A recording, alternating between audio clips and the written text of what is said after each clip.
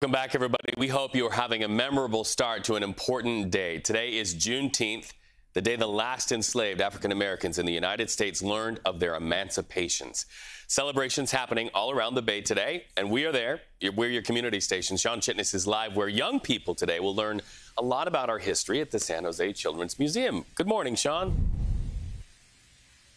Hey, Reed, good morning. That's right. We are here at the Children's Discovery Museum of San Jose, where they do have an exciting event planned. They are partnering with the Silicon Valley African Film Festival, and some of the activities that they are going to allow families to enjoy today, getting to go to a drum workshop in addition to showing some of those films that are part of the festival, and then also making their own instruments just like this. So it should be a fun day here at the museum, but we also want to highlight some of the other activities that are happening around the Bay Area, including a Juneteenth cookout that will be in Oakland.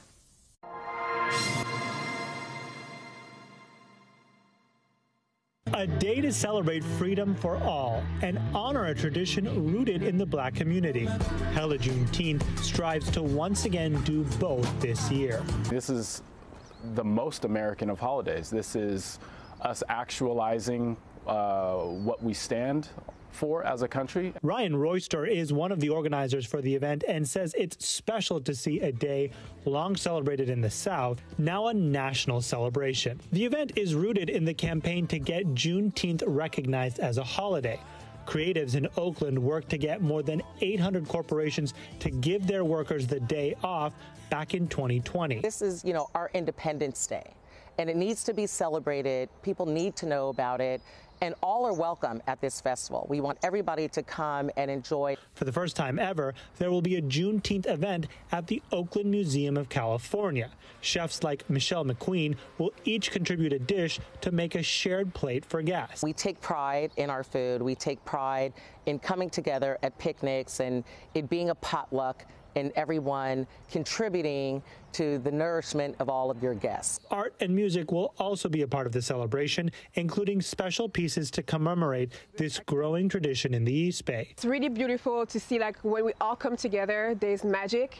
And today, magic will be happening at the Oakland Museum in the garden. Leaning on a pillar of the community to create memories for all on America's newest holiday. We hang our hat so much on freedom, and this is a true depiction of freedom.